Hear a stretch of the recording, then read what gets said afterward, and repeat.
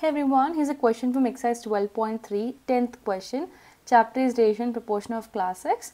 The question is, Raju purchases 10 pens for rupees 150 and Manish buy 7 pens for rupees 84. Can you say who got the pens cheaper?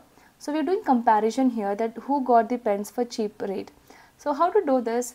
So to do that, we have to find out how much these both boys bought for like one pen. What's the cost of one pen? We have to find out.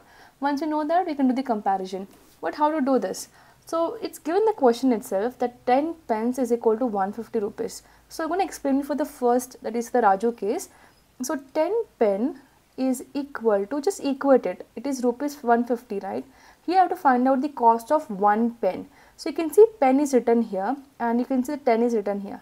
So to find out the cost of one pen, we have to transpose 10 to the other side. So one pen will become, it's 150 divided by 10. That's it. It's very simple.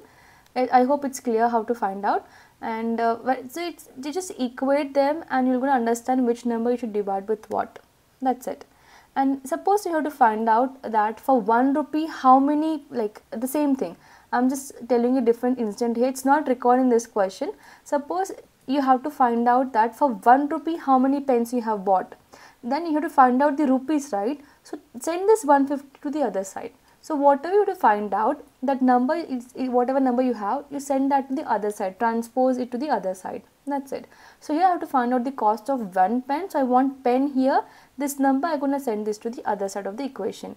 So this is an easy way to understand which number you should divide with what number.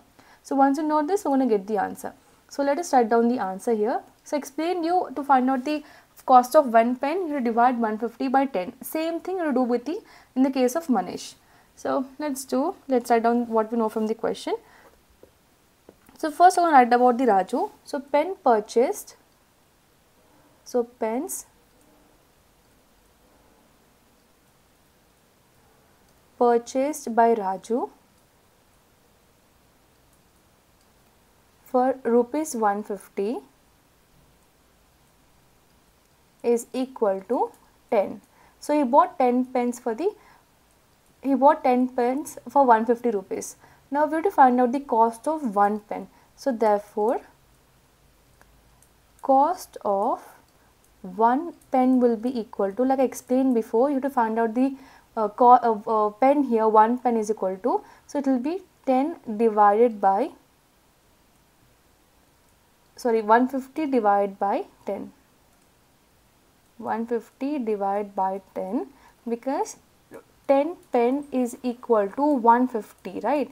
So you have to find out the pen here, so send this 10 to the other side. So 150 divided by 10, cancel this in 10 table, 10 ones are, 10 15s are. So 15. So this means he has bought one pen for 15 rupees. So cost of one pen is 15 rupees. Same way we're going to find out for the case of Manish here. So pens purchased by Manish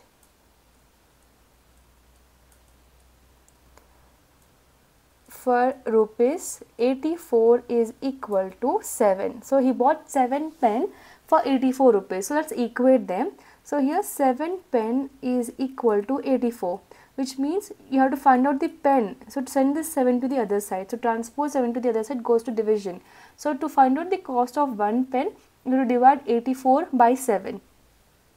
So therefore, cost of one pen will be equal to 84 divided by 7. This is rupees. So cancel this. 7 ones are 7. 8 doesn't go. So 7 ones are 7. 1 will be the remainder. That brings in number 14. So 7 twos are 14.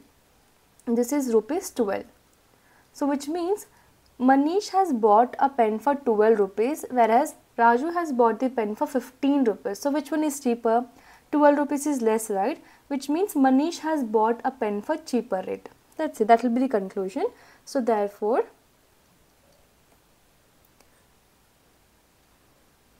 pens purchased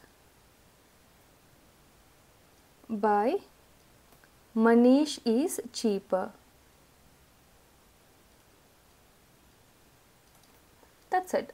So I hope this question is clear. In case you have any other question or doubt, you can drop a comment. Thank you so much for watching.